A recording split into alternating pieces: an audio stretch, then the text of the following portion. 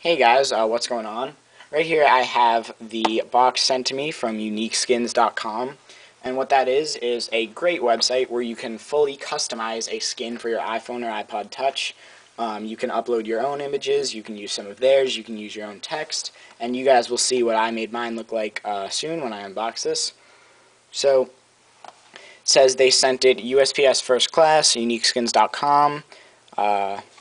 And that's pretty much it, just a plain white box. On the other side, nothing. So let's get to the unboxing, and then I'll actually put it on my iPod.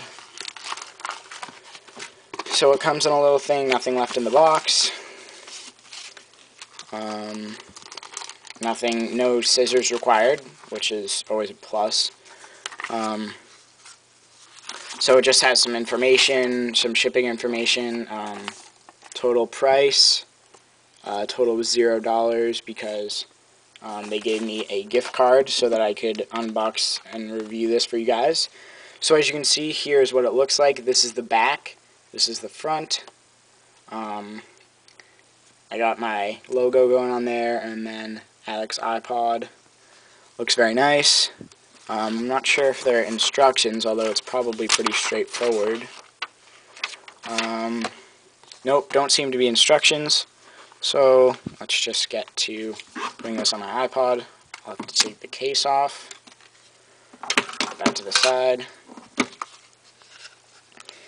And looks like it's just a peel off.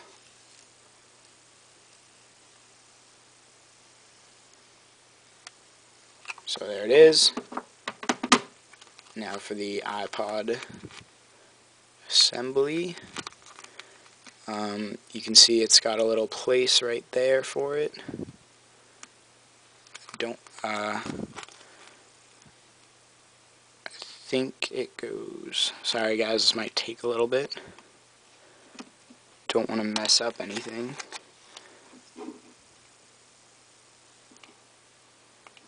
Because I don't want to have to redo this, or else it'll probably get messed up. Maybe move it a little bit to the side. Okay, flip it up to the top. Get it on the sides and on the other sides.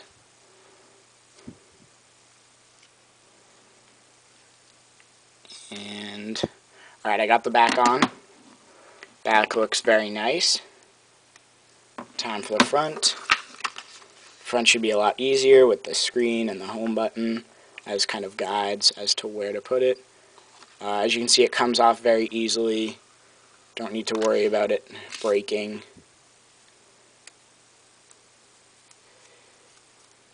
And I'm just going to stick that on the top, right above where the screen starts. And then bring it down.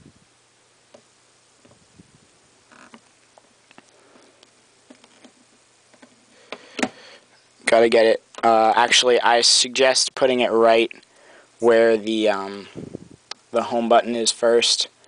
That way it kind of guides you better as to where to put it. And then just slide that on there. Gotta make sure this is perfect, because this is going to be on my iPod for probably a really long time. So, sorry if this is kind of boring for you guys.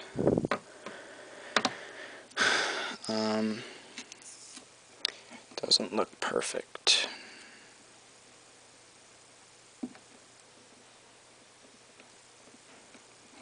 Alright, so there it is, the skin for my iPod.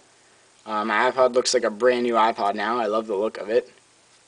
Back, front. So that's pretty much it. You can still see the full screen and everything.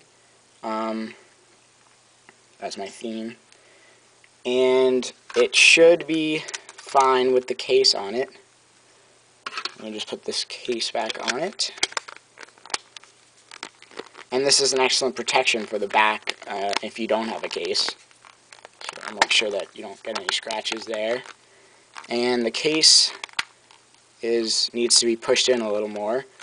But now, as you can see, my iPod looks totally different, looks very cool, and that's pretty much it. So make sure to head on over to uniqueskins.com, link in the description, for some custom skins for your iPhone and iPod. They're $7. So it's a very, very good price for what you're getting. You can obviously customize it wherever you want. I made pretty cool customization, I think.